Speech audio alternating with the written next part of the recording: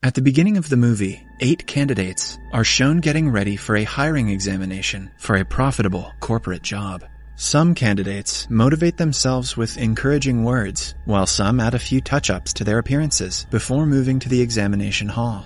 The place is dimly lit, with desks for every candidate kept uniformly throughout the room. It also has cameras to monitor their activities. After the 8 of them are seated, a guard with a gun enters the room, visibly making the candidates nervous.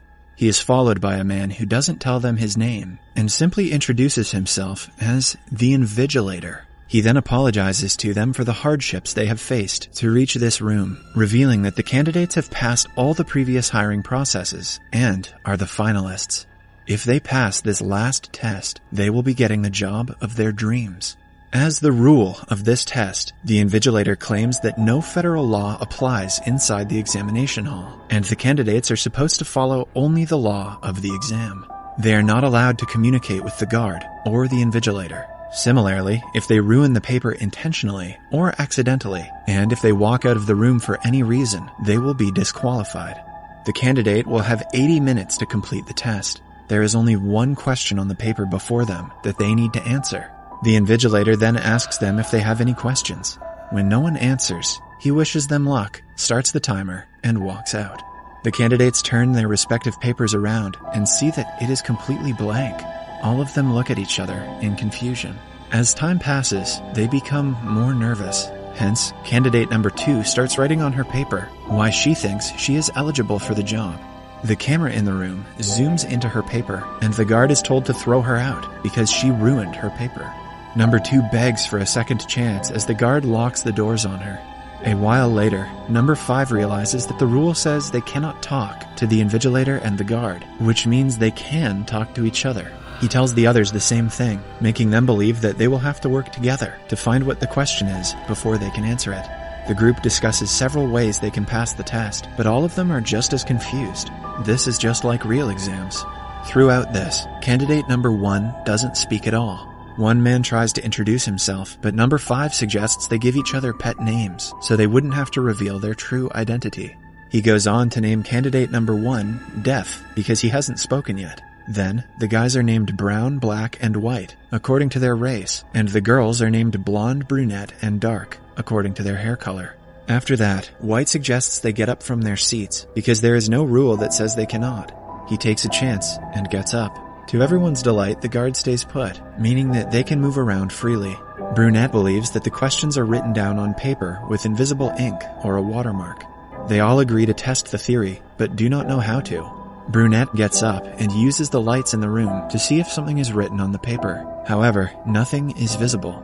She still insists everyone check their own because the question could be in just one of them. Everyone does as she says, except for Deaf, who stays quietly in his seat.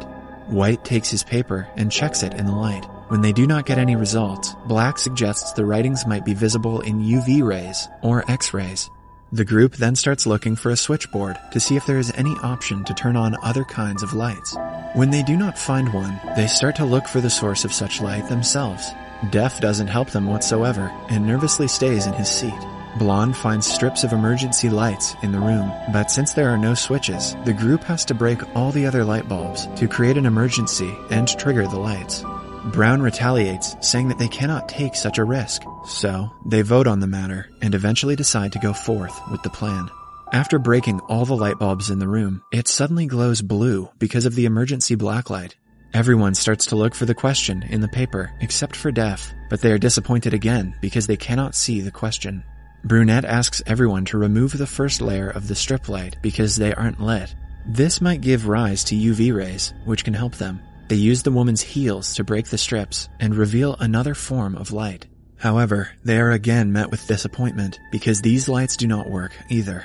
Now, the group only has 60 minutes left. A frustrated White asks everyone to think of alternatives. As they brainstorm ideas, White registers that they can do anything to number 2's paper, since she is already disqualified. So, they gather around her desk and try tracing the paper with a pencil. Still, no question comes forth. White then tears her paper into sections so that they can use them to experiment with different methods.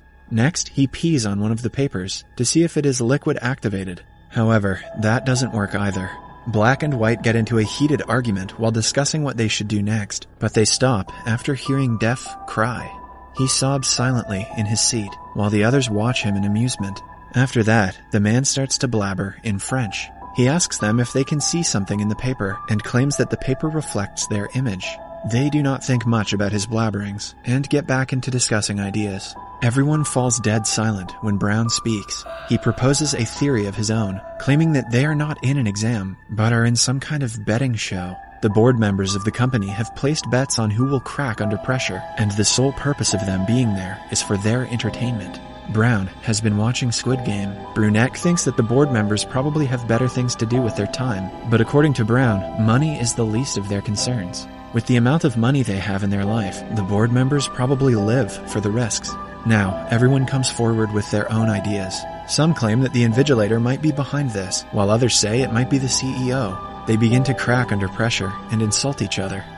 Dar confidently says that there are no people watching them because the CEO is hands-on in the company. He has all of the company's rights and power over everyone.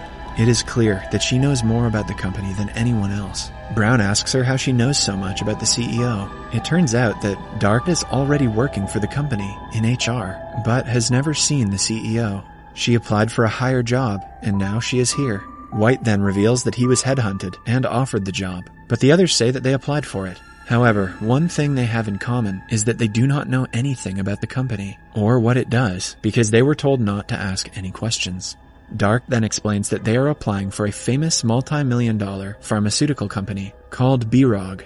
A few years ago, when a pandemic spread among young people of the world, they were the first ones to find the cure. Currently, their yearly turnover is $20 billion, all because of their CEO. Suddenly, Black suggests that the company might have found a cure to the newest deadly disease that has been killing millions of people around the world. Brunette is suddenly intrigued and asks Dark more about it. This makes White suspicious, so he asks Brunette if she is also infected by the virus. Brunette says she isn't and dismisses the matter. To take the attention off of herself, she approaches the guard and brings a lighter out of his pocket without talking to him. Then, she glances at the fire alarm. The group plans to use the lighter to trigger the sprinkler because water can potentially develop the writing on the paper. For this, Brunette gets on top of a chair but doesn't reach the fire alarm.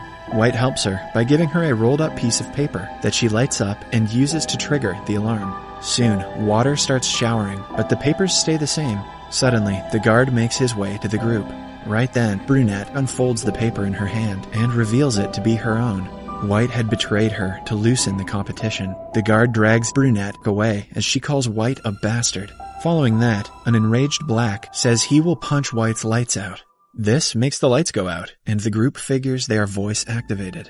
They ask each other to be careful with what they say when Def starts to cry again. White slyly sits in front of him and bullies the poor guy into tearing his own paper and eating it. The guard approaches Def and sends him away as well. Now only 5 of the candidates are left.